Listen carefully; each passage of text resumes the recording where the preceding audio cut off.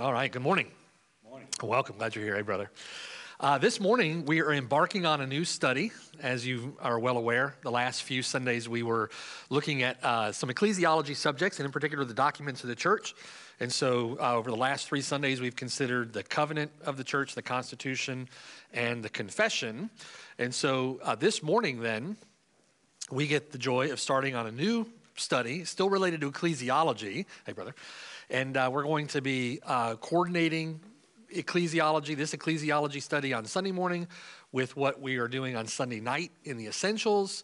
And so hopefully coordinating those two things will help you sort of better retain all that we're talking about and doing as a church. And I pray that'll be a blessing to you. So this morning, we're embarking on a study that we're calling a theology of public life.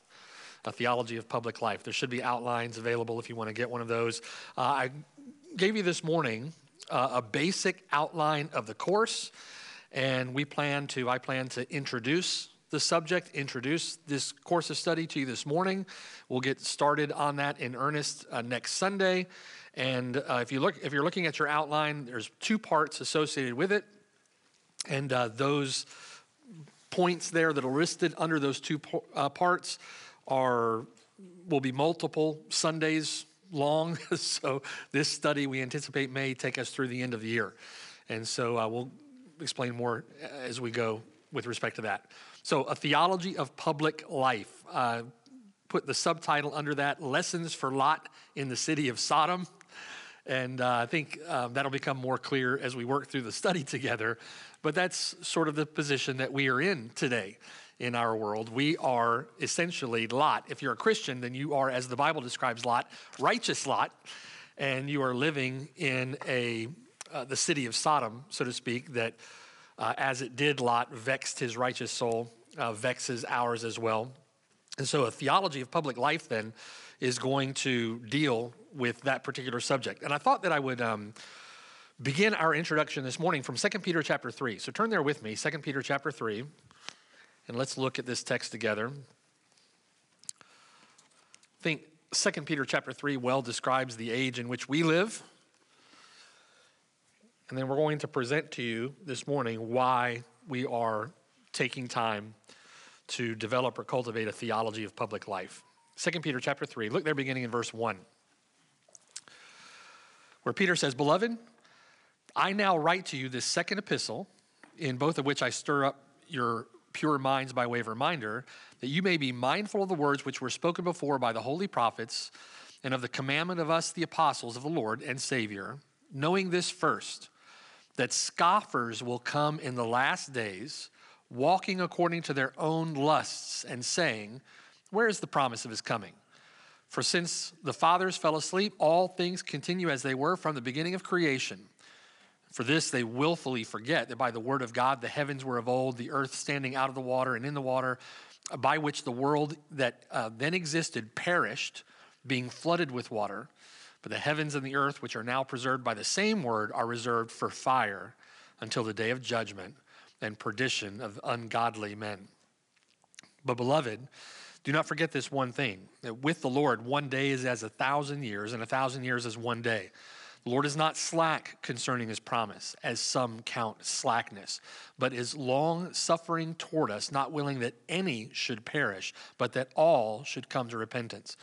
In other words, what we see going on now is an example, should be a testimony of God's patience, his forbearance, not willing that any of his should perish, but that all of his should come to repentance, right? We're in a time period right now, this the way that the apostles described it as being the age to come, right? This age, the age to come. We're in this evil, perverse generation, this age. And during this age in which we find ourselves, the Lord is gathering together his elect from the 4 corners of the earth, and the Lord is patient, not willing that any of them should perish, but that all of them should come to repentance. Verse 10, "But the day of the Lord will come as a thief in the night, in which the heavens will pass away with a great noise, and the elements will melt with a fervent heat. Both the earth and the works that are in it will be burned up. Therefore," here's the question we're answering, "since all these things will be dissolved, what manner of persons ought you to be in holy conduct and godliness?" During this time in which we live, during this period of increasing wickedness what manner of persons ought we to be in our holy conduct and godliness? Looking for, verse 12, and hastening the coming of the day of God, because of which the heavens will be dissolved, being on fire. The elements will melt with a fervent heat. Nevertheless, we, according to his promise, look for a new heavens and a new earth in which righteousness dwells. So this is the age in which we live, right? Knowing these things, knowing the age in which we live, what manner of persons ought we to be? How should we then live is the way that Francis Schaeffer put that question in a book that he wrote. And we're going to talk about that book as we work through this course of study together. In answer to that question, the reformers would begin to refer to a unifying concept that describes the life of the genuine Christian in this age. The entirety of the Christian life, the reformers would summarize, should be lived coram Deo. Coram Deo. Now, if you were in service last Sunday night, we mentioned coram Deo briefly. But that coram Deo, that word, Latin phrase, meaning before God, or in the presence of God, or before the face of God. The reformers would begin to formulate this summary of the Christian life, coram Deo, as the way that we are to live in this present evil age. Psalm 56:13 is where that phrase comes from. David says, "For you have delivered my soul from death. Have you not kept my feet from falling, that I may walk, coram Deo, before God in the light of the living?" Coram Deo came from the Vulgate. It was a Latin translation of that particular verse. And the reformers began to think of the Christian life as in its total, in every aspect, from one moment to the next moment to the next moment, as coram Deo. There was in the church at that time this sort of increasing sacred secular split. You had a clergy class that was in a class by itself, so to speak. You had what went on in the church. The church was beginning to take over matters pertaining to the state. And then you had the rest of the public, so to speak, living their daily lives, would come into the church for that which is sacred, go back out into the world for that which was secular, and there was this increasing secular-sacred split. It's not so in the Bible. We don't see that dichotomy in every sense in which they thought of it. That all of life, work, school, home, family, including church, vocation, all of it was to be lived before the face of God. When you rise up in the morning, when you lie down at night to go to sleep, even during the night, all of your life lived before the face of God or in the presence of God. In other words, the one who lives by faith is to live all of life under the watchful gaze of Almighty God, under the lordship of Jesus Christ, the one whom we love and the one to whom we must give an account. So, and just as his gaze or his lordship extends to every facet of life, we are to live every facet of life, including every successive moment, under his authority and for his glory, coram Deo, okay? For the reformers, coram Deo became a unifying biblical concept for a theology of public life. They began to cultivate a theology of public life. Job says this, Job 34, verse 21. His eyes are on the ways of man, and he sees all his steps. There is no darkness nor shadow of death where the workers of iniquity may hide themselves. Right? Jeremiah chapter 32, verse 17. Ah, Lord God, behold, you have made the heavens and the earth by your great power and outstretched arm. There is nothing too hard for you. You show loving kindness to thousands, repay the iniquity of the fathers into the bosom of their children after them. The great, the mighty God, whose name is the Lord of hosts. You are great in counsel and mighty in work, for your eyes are open to all the ways of the sons of men, to give everyone according to his ways and according to the fruit of his doings. We are to live before the watchful gaze of an omniscient, omnipotent, and omnipresent God, coram Deo. J.C. Ryle says this, there's no place in heaven or earth where he is not. No place in air or land or sea, no place above ground or underground, no place in town or country, no place in Europe, Asia, Africa, or America where God is not always present. And we know that he's always present in the fullness of his deity at all times and all places. Now, so enter into your closet and lock the door, Ryle says. God is there. Climb to the top of the highest mountain where not even an insect moves. God is there. Sail to the most remote island in the Pacific Ocean where the foot of man never trod. God is there. He is always near us, seeing, hearing, observing, knowing every action and deed and word and whisper and look and thought and motive and every secret of every one of us wherever we are. So we are to live all of life, coram Deo, before the face of God. That expresses not so much an aspiration as it does a reality, right? It's a reality that all of life is lived before the face of God. So over the centuries, though, that concept, twisted and misapplied, would lead many into an error called monasticism, right? Monasticism. If we're to live all of life coram Deo before the face of God, well, we need to sequester ourselves away from the world so that we can be holy, right? And monasticism developed. The widespread rise of monasteries, orders of monks and nuns. This movement, the movement of monasticism, began largely in the 4th century. Constantine the Great, who was the head of the Roman Empire, issued his Edict of Milan in 313 AD. The Edict of Milan was not necessarily making Christianity the state religion, as it was decriminalizing Christianity, giving Christianity state protections. And that would largely end what was before widespread persecution of Christians in the Roman Empire. Christians were being severely persecuted, and this would essentially end that persecution. But as the institutional church enjoyed less persecution from without, less attacks and assaults from without, many began to notice an increasing secularism or an increasing corruption infecting the church from within. Right? Where Satan couldn't destroy the church from without, Satan began attacking the church from within. And so some decided that in order to live coram Deo, the entirety of our lives before the face of God would require a radical separation, even from the institutional church. And that's where monasticism began to rise. What you see in church history then, during the medieval period and after, are monks and nuns in caves, in deserts, hiding out on mountaintops. There's this story of Simon the Stylite, who lived 37 years on a small platform on top of a pillar.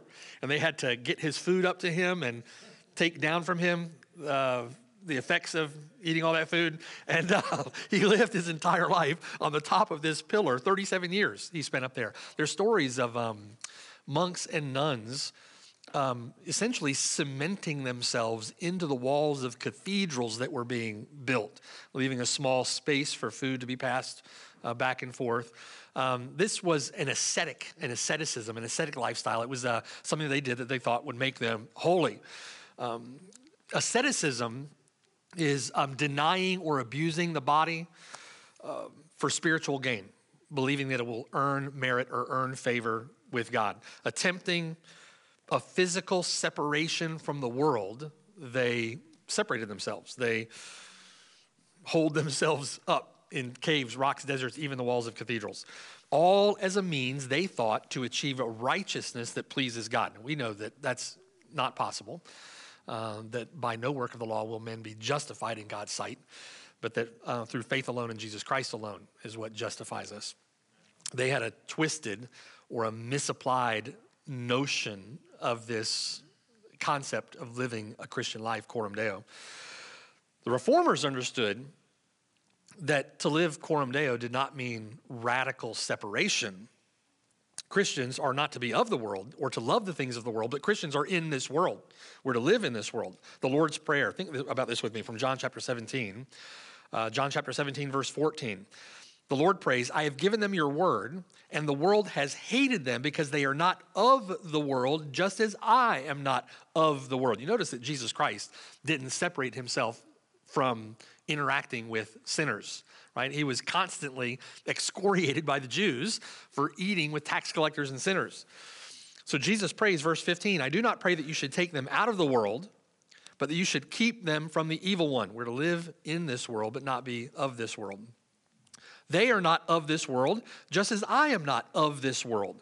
Sanctify them or set them apart as holy. Sanctify them by your truth. Your word is truth. As you sent me into the world, what does the Lord say? I also sent them into the world, and for their sakes I sanctify myself, that they also may be sanctified by the truth. The Lord says in 1 Corinthians chapter 5, think about this text with me. 1 Corinthians chapter 5, verse 9, Paul says, I wrote to you in my epistle not to keep company with sexually immoral people. Now, Paul's referring to a former letter that he wrote them, telling them that they weren't to keep company with sexually immoral people. Yet, Paul explains, I certainly did not mean with the sexually immoral people of this world. Since then, with coveters or extortioners or idolaters, since then you would need to go out of the world. Right? What is Paul saying? Can't separate from sinners.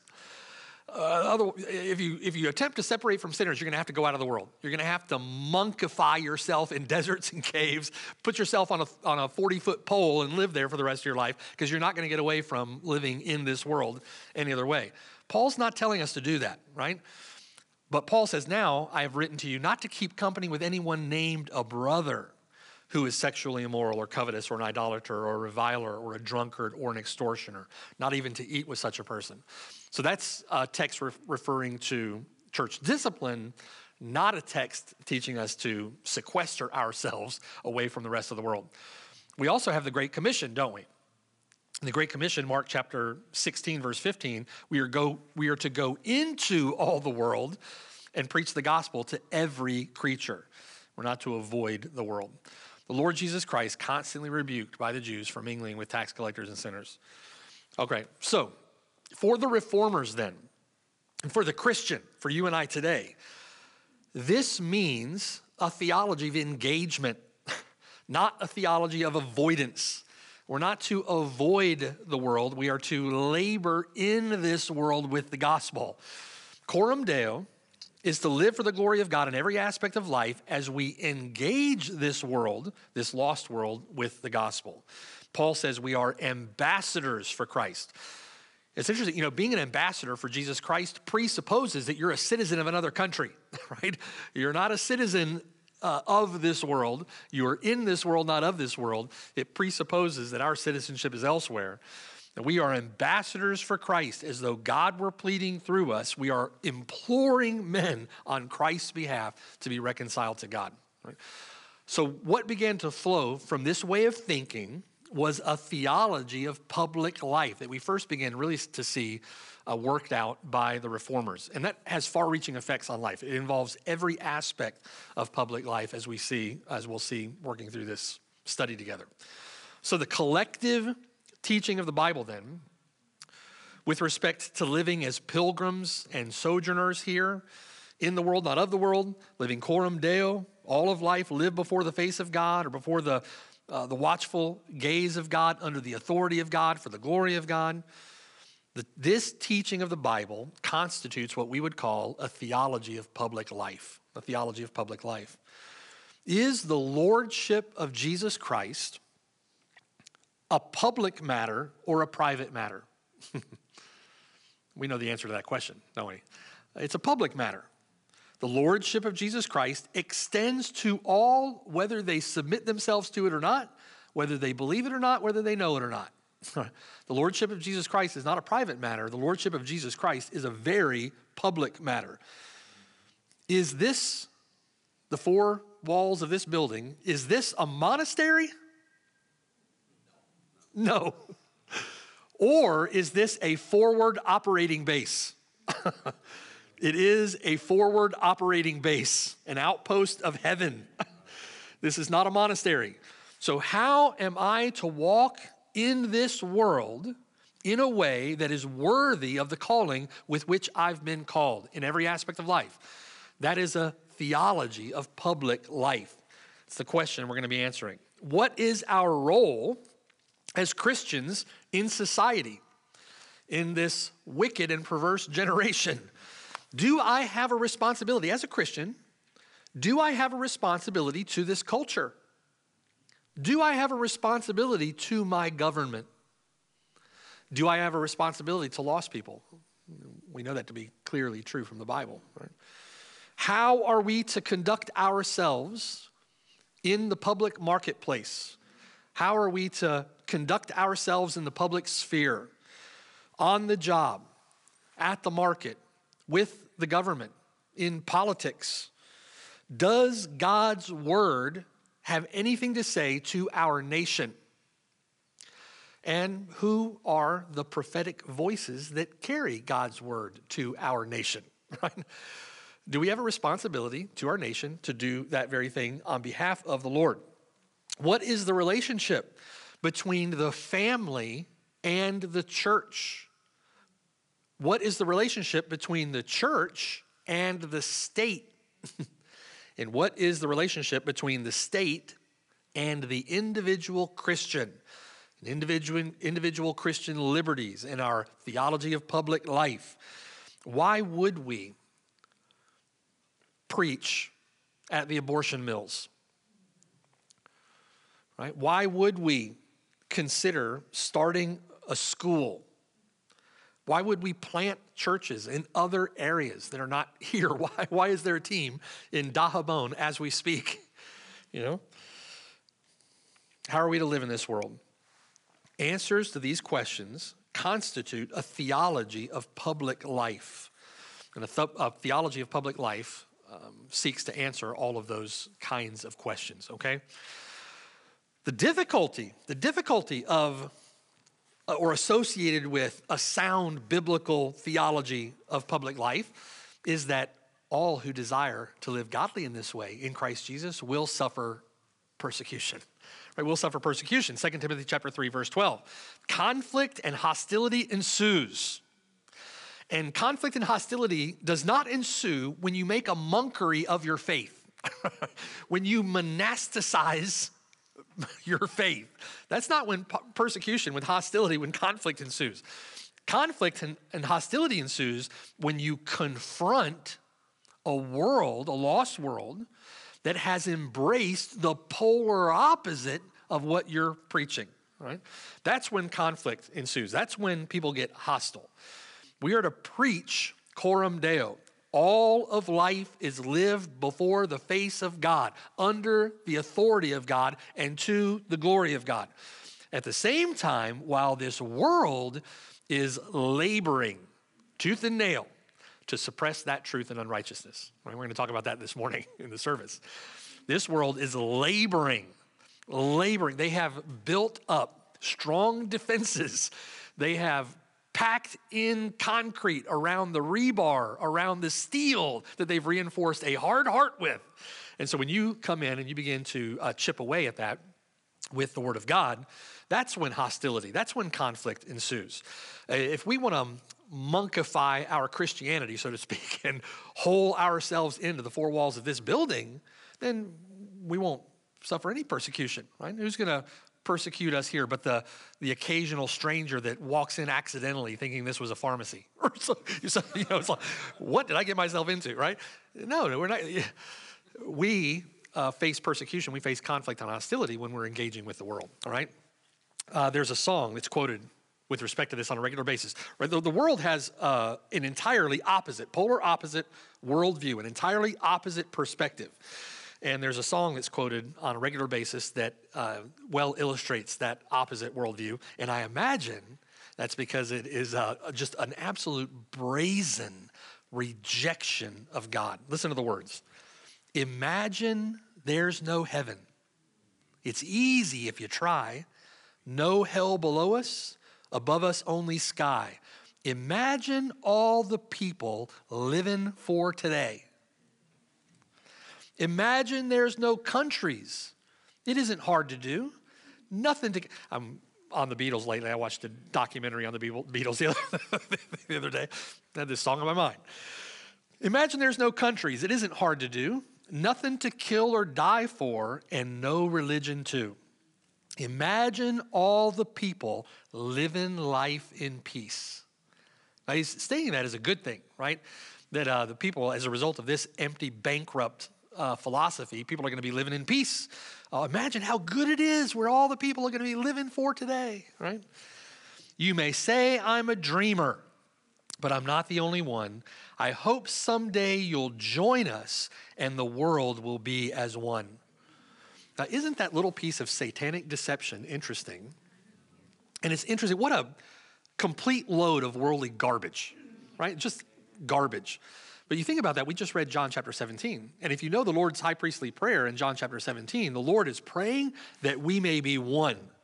As I am one in you, and you are one in me, that they may become one in us, that we may be one together, right? Talking about our unity with the Lord Jesus Christ and being in unity with the Lord Jesus Christ, how we are one with the triune God as a result of faith in him, having been justified by God, forgiven of all our sin, right? That's the unity that God has intended for his people. One with himself, communion with God. So what then does Satan do? Satan counterfeits that, right? Satan introduces a sham, a counterfeit unity, and he bases it upon this bankrupt, worldly, absurd ideology that we see expressed in this song. All the people living for today, all the people living life in peace where the world will be as one. The Bible teaches that the only way we can be as one is through faith in Jesus Christ. The world believes that the only way in which we can live as one is if we get rid of him. Okay? So we are, if you think with me now about that song was written in the 70s, came out in the 70s, big hit. We are closer today to that imagined so-called utopia than ever before. Since that time, we've only come closer and closer and closer to that stupid dream.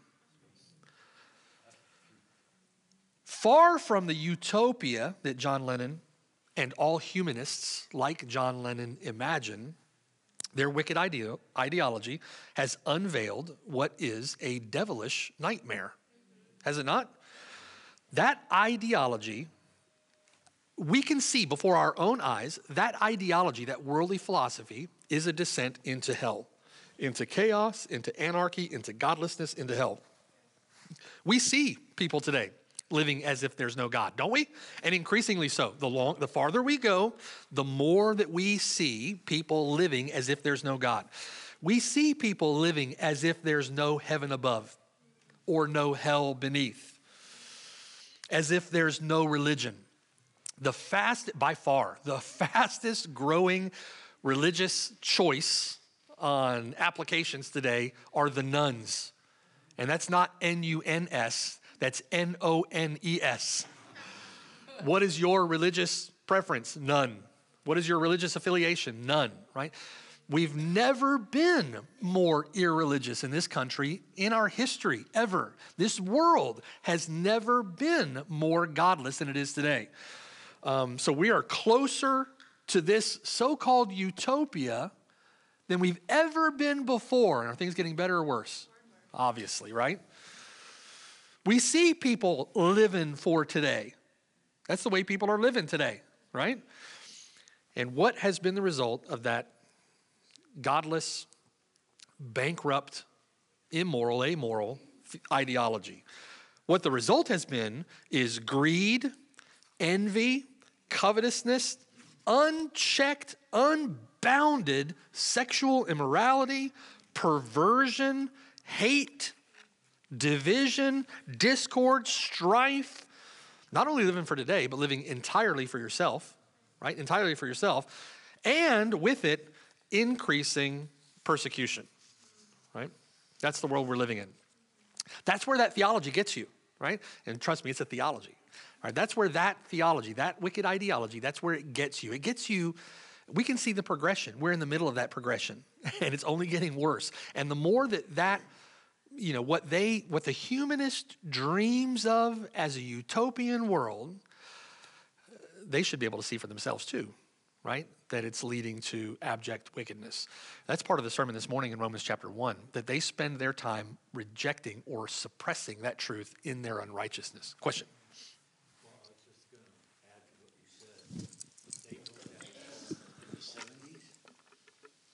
They wrote that in the 70s. Mm-hmm. Here we are, 2021. Mm-hmm. That thing's been on 40 years. They've been propagating that to our kids. It still plays on the radio today. That it's like you said, it is so pathetic what's really going on. Yeah. Since they took Bible out of school in 1961, this country has been going straight down the toilet, and it's obvious to everyone who knows God can see it. Well, we'll see beginning next week. We're going to talk about what we're calling the rise of the new religion, right? Humanism. Shouldn't we also, as Christians, strive to get our younger generation to move into politics to help to change this country around? Yeah, we're going to talk about that. That's going to be part of this part of this course. That's a good question. Very good question. Right. Excellent question. We're going to get there. Yeah, and we'll talk about humanism next week and what some today are calling the new religion. It's not really a new religion. It's a very old religion, but it's been more codified in the last 150 years or so. And we'll notice how we'll talk about how that has developed and how that has risen over the last century. We'll get into that some. Okay. We've enjoyed a long time in this country to this point where we've had limited persecution, where we've enjoyed some peace, where we've been able to preach the gospel, light, limited persecution, momentary light afflictions here and there. But much like the growing error or the growing corruption that took place within the professing church in Rome after the Edict of Milan, the modern day professing church now has grown fat and lazy and full of worldliness. I'm not talking about a church like this. I'm talking about a vast majority of what we would see as American evangelicalism. The problem with American Christianity is that it's American and not Christian, right? That's the issue. It's American, not Christian. And the modern day professing church has just exemplified that sadly. And so churches are very ill prepared for what's coming. And those lines, you see it even now in certain conflicts that take place within the church. Most recently, conflicts over social justice. Before that, conflicts related to homosexuality. They're still taking place. Most recently, conflicts related to whether you're going to wear a mask in church or not, right? Those kinds of things. So these conflicts have drawn the lines, I think, more clearly with respect to the church. And the modern day American evangelical church is ill prepared for what's coming. And we want our church to be well prepared for what's coming. We need to develop a sound biblical theology of public life. There will be a full frontal assault. It's already begun. It's already happening. There'll be a full frontal assault attempting to drive Christianity into deserts and caves and monasteries and convents and on top of poles within the four walls of the cathedral, so to speak. Many professing Christians will become, and already are professing Christians, they will become modern day practicing monastics, unwilling to bring Christianity into the public square and face that conflict or hostility. Christianity will be fine to many as long as it stays within the four walls of this building or within the four walls of your home. But as soon as you bring it outside the four walls of your home or outside the four walls of this building, you're going to face the wrath of a hostile, wicked, and perverse culture. And we need to be prepared to do that. We cannot monasticize our faith. We cannot sequester ourselves in our homes with our Christianity or in the four walls of this church with our Christianity. God is king over all. And God rules in the kingdoms of men, and he gives it to whomever he wills. And under the lordship of Jesus Christ, we're to take the gospel to the world. We're not to hole up in this building, okay? With the modern church, it's a fear of man. It's unbelief, it's worldly compromise that has driven them indoors. We need to protect ourselves against those errors.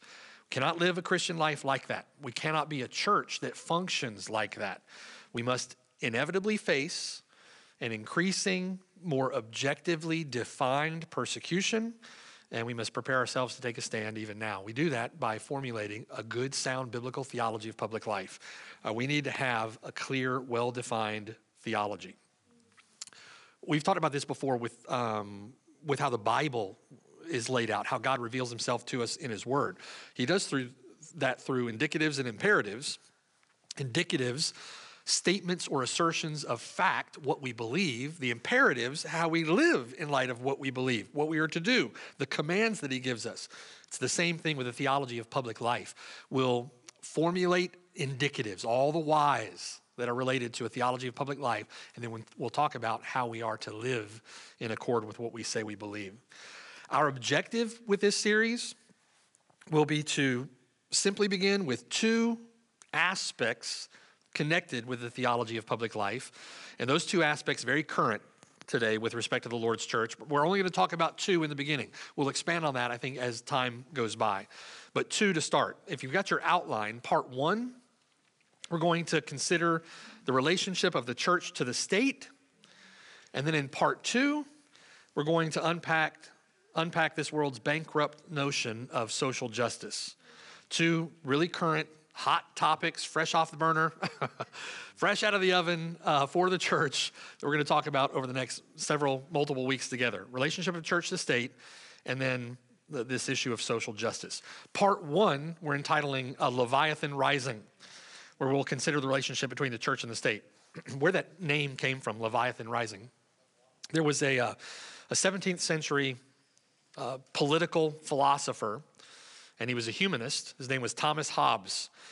And Thomas Hobbes described the state as having ultimate power, and the state having ultimate authority. And that ultimate authority, that ultimate power reached into every aspect of your life. He called it favorably Leviathan, right? Had its tentacles in every aspect, would have its tentacles in every aspect of your life. So how you live, how you raise your children, how you educate your children, how you interact with your spouse, how you work, don't work on the job, right? Everything came under the control and the power of the state. It was from Thomas Hobbes' bankrupt ideology that a divine right of kings was developed. We'll talk about what that is. And the state began to encroach on personal liberties. The state began to overflow the boundaries of its God-given authority and reaching into places where it ought not. And it's called a Leviathan. So there's also a book by Glenn Sunshine that I recommend to you called A Slaying Leviathan that's really good, dealing with this issue of government. We're calling this Leviathan Rising. Leviathan is rising. It is stretching out its tentacles into every aspect of your life. How is the Christian to respond? What are we to do about that? How are we to think about it? Romans chapter 13, verse 1 commands Christians to subject themselves to the governing authorities. Governments are appointed by God to bear the sword against evildoers. And so what then are Christians to do when the government becomes the evildoer? Are there biblical limits to governmental authority? Or are Christians simply to obey everything the government says whenever the government says it? How are we to understand that? And how are we to live under a government that itself has become the evildoer? On part one, Leviathan Rising, we'll carefully consider the role of governments as instituted by God. We'll look at the extent of their authority. We're going to examine biblical texts, multiple texts in the New Testament that speak to our relationship to government, relationship to the state, and the limits of state authority. And we're going to develop, in the course of that, what's called a biblical theology of Christian resistance. When is it right for a Christian to resist the command of the state?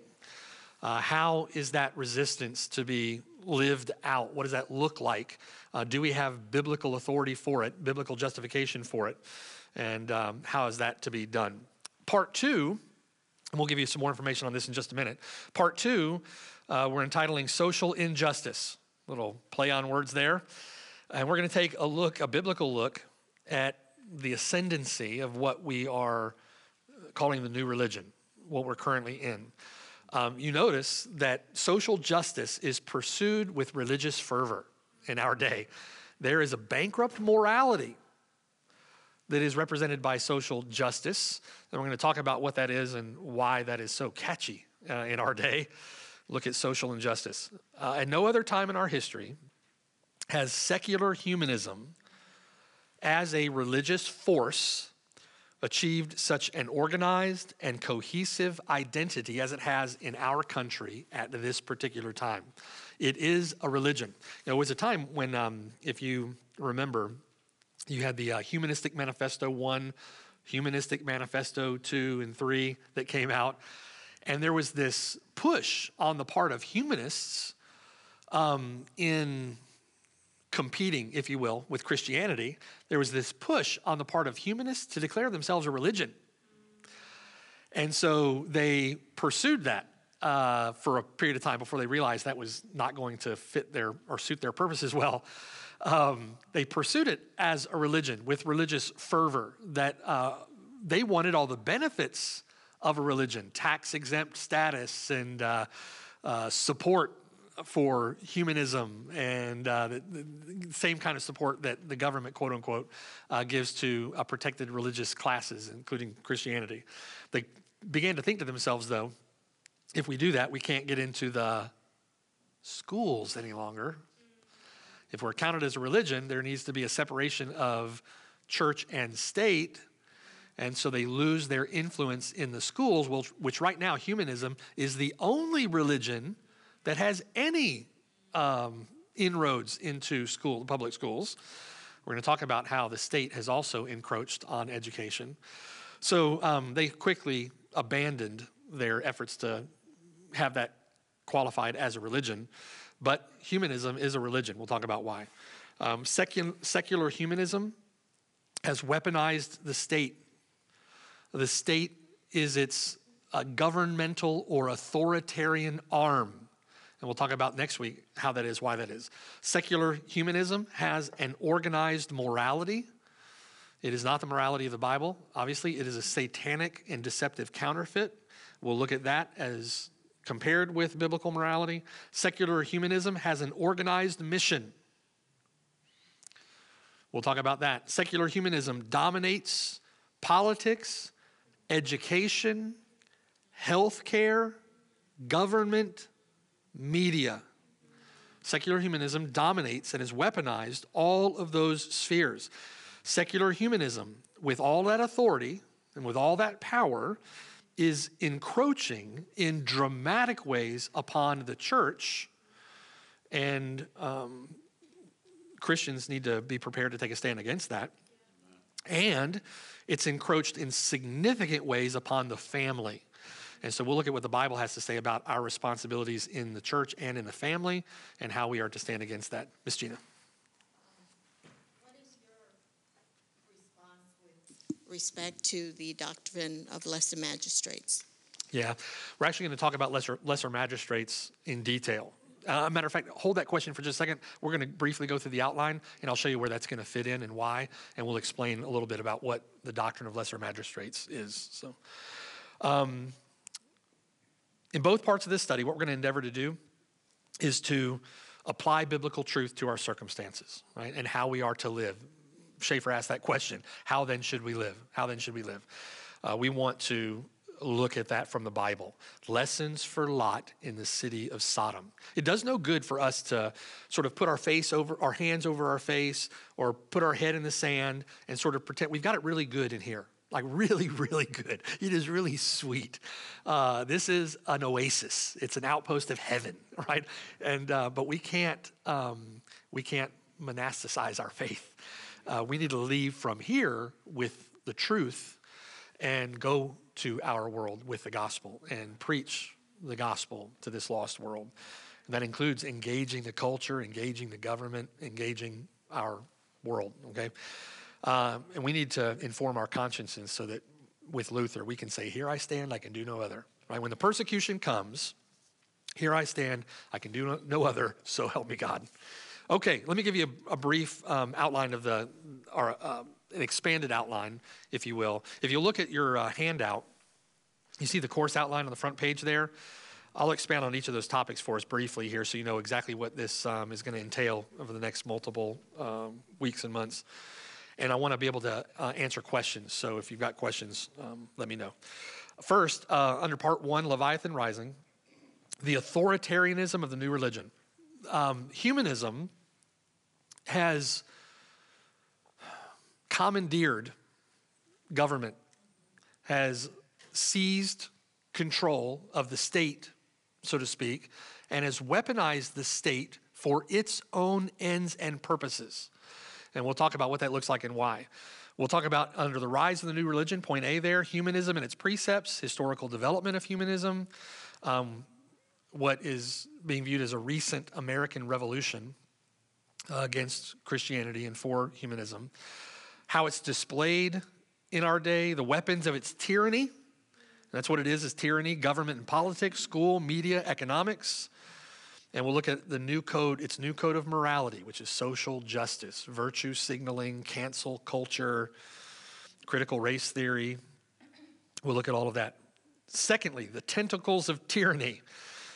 Christians have lost sight of the biblical weights and measures by which we are to evaluate the limits of government.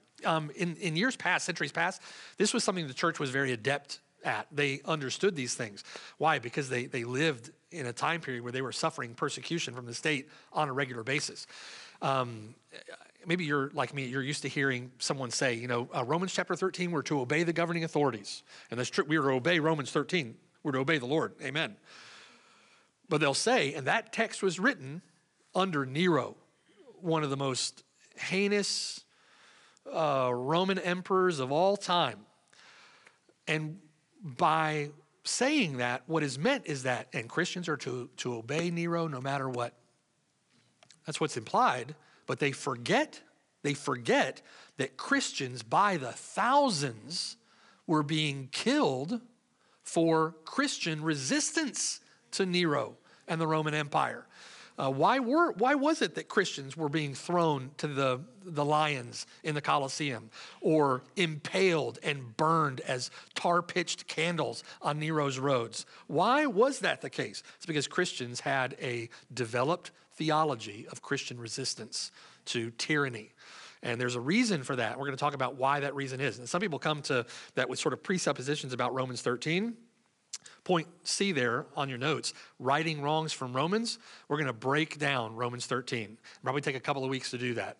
And take a very careful look at exactly what Romans 13 is saying and asserting and how we apply that to the Christian life. And I think we'll be able to come to a common conclusions about that. They're going to be very, very helpful. Sphere sovereignty, D on your notes. What is sovereignty? What is absolute sovereignty? Who has absolute sovereignty? One alone has absolute sovereignty. There are then spheres of delegated authority from our absolute sovereign. And those include family, godly offspring, the raising, health, the welfare, the education, the discipleship of our children. A sphere of delegated authority is given to the church, and a sphere of delegated authority is given to the civil government. But there is a proper function of state sovereignty. We're going to talk about that. That's to be under the authority of God. Kings are not a law to themselves. Samuel Rutherford wrote a book that we're going to talk about, Lex Rex, and really, really helpful. And how the king is not a law unto himself, but the king himself is under the law. And we'll talk about how that impacts us as well. E, historical development of church-state relationships. We're going to see how this theology is developed over time, from Augustine and the city of God through the divine right of kings, Luther and Luther's two kingdoms theology, and then to English particular Baptists, where our heritage comes from. And liberty of conscience. We'll talk about where inalienable rights come from and why that's mentioned in our Declaration of Independence. We'll talk about John Locke, our form of government here. We'll talk about the American Revolution a little bit. I think it's going to be really helpful, the historical development of church-state relations. Next, we'll talk about Lex Rex, the law and the king. We already mentioned that. G, Vindicie contra Tyrannus, Defense Against Tyrants. That's another book written, exceedingly helpful book regarding Christian resistance. We're going to talk about that. And then we'll look at the biblical basis for Christian resistance, and we'll examine all of the biblical texts, or the material biblical texts that have to do with Christian resistance. And then we'll look at, lastly, in this section, part 1, practical lessons for Lot. I remember reading here not recently one, speaking of the restrictions that they've instituted on the church in California. One pastor wrote, "I'd rather sing and die than live and not sing." I like that, right? I think that's a good, healthy attitude for a Christian to have. I'd rather sing and die than live and not sing. A doctrine of Christian resistance, a doctrine of Christian engagement, recovering the nature and function of the kingdom of God on this planet, how that fits together with the kingdoms of men here. And then practical issues. To Gina's question a minute ago, we'll deal with the doctrine of the lesser magistrate. Luther, we'll talk about this more as we go. Luther, originally sort of against a theology of Christian resistance, but himself in hiding from the government under the protection of Frederick in Germany, and then talking to his peers, came to the conclusion that his theology was wrong, and that Christians are to resist tyranny. And why? He developed a theology. And so Luther, other reformers at the time, developed a doctrine from the Bible called the doctrine of the lesser magistrate. And there are problems with that doctrine in the sense that, and you can see it in the way that Luther, other reformers, applied their theology to civil life at that time. There's a problem with that theology in the sense that it necessitates or involves governmental involvement in enforcing the inalienable rights given to us by God, where we can't exactly count on government to help us enforce that. And so from the doctrine of lesser magistrates and Luther's theology of public life arose others after him that developed this more clearly, I think, from the Bible.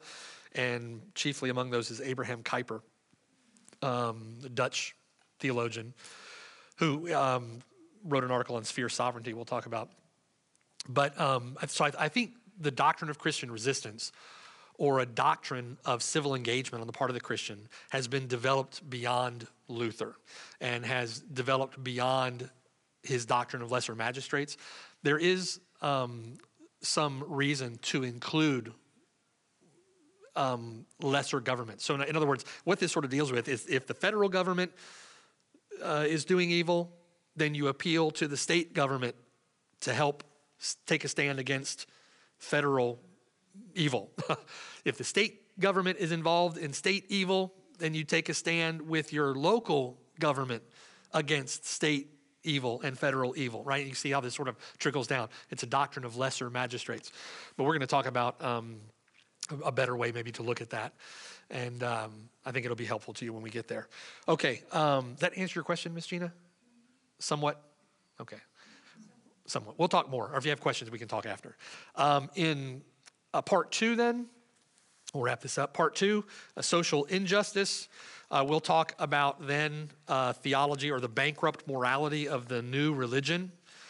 The morality of the new religion, which is universal equality, universal autonomy. And that is, we'll talk about why that is. But the morality of secular humanism is universal autonomy, the autonomy of man, that expresses itself in universal equality, which we see all over the place nowadays as social justice. And this is so pertinent to us because social justice is just invaded the professing church. It is staggering to me, like amazing to me, how many otherwise godly men or otherwise like respectable churches have been given over to this bankrupt ideology, and how quickly. Like it is just like a blitzkrieg through the professing church today. We're going to talk about that and look at that biblically. The magisterium of the new religion, which the magisterium of the new religion is the state. We'll talk about that. The sacraments of the new religion: race, abortion, homosexuality, social justice. The mission of the new religion is social justice, right? This universal equality. And that is what they go into all the world to preach to every creature. Universal equality. And then practical lessons for Lot in the city of Sodom, and Sodom will end that. Old wisdom applied to the new religion. Okay, what questions do you have? Briefly, we've got some time for a couple. Sorry to ramble on like that the entire hour, but I did want to give you a good introduction of what we're going to be doing over the next few months together. Any questions, thoughts? Yes, sir. When you were mentioning before about the persecution that comes, I know I've heard in England right now, if you speak out and somebody says that offends me, you could be arrested or actually fined for that. Yeah. And a lot of street preachers have had to deal with that. Yeah. Yeah, we had a pastor that visited our church. I don't know if you guys met him, Steve. I'm trying to remember his last name now. Visited our church from a church up north. And many of you have heard the name Tony Miano. Tony Miano attends his church up there. Well, he was down here on vacation visited our church. And Tony Miano has been arrested multiple times. And if I remember the account correctly, he's been arrested in the United States. He's been arrested in Canada, been arrested in the UK. And he was standing on a corner preaching in the UK and reading the Bible and reading from 1 Corinthians chapter 6. Someone said, can you read that again? And it's the text that specifically mentions homosexuality. He reads the text and is arrested. So that's happening more frequently. And there are loud voices calling for that here and terming it hate speech, that not all speech is protected speech.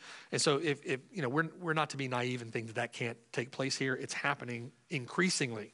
And you just saw in the last month or so, James Coates being arrested in Canada for taking a stand against government encroachment. So these things are coming. It's not a matter of if, it's a matter of when. So what other questions? Last question or two if you have one. Okay.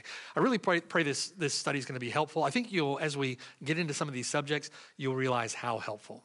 When we really break down Romans 13, when we talk about sphere sovereignty, I think these things are going to be really helpful. And then as we talk about what we're going to do, Francis Schaeffer, in his book, Christian Manifesto, written really in response to humanism manifesto, Schaeffer talks about a bottom line and how, in terms of Christian resistance, we're to flee persecution. Where we can't flee, we defend against or resist persecution. And where there is no fleeing, where there is no defense, there's the use of force to defend, right? And Schaeffer talks about a bottom line for Christians in thinking through a theology of public life, sort of situational awareness. I was talking to Justin not long ago about situational awareness, where as a police officer, you think about the situations that you can put yourself in. And if I find myself in that situation, what will I do, right? Situational awareness. We as Christians need to have some situational awareness. If I find myself in these kinds of circumstances, what is it that I'm going to do? How should we then live, right? Let's pray and get chatted.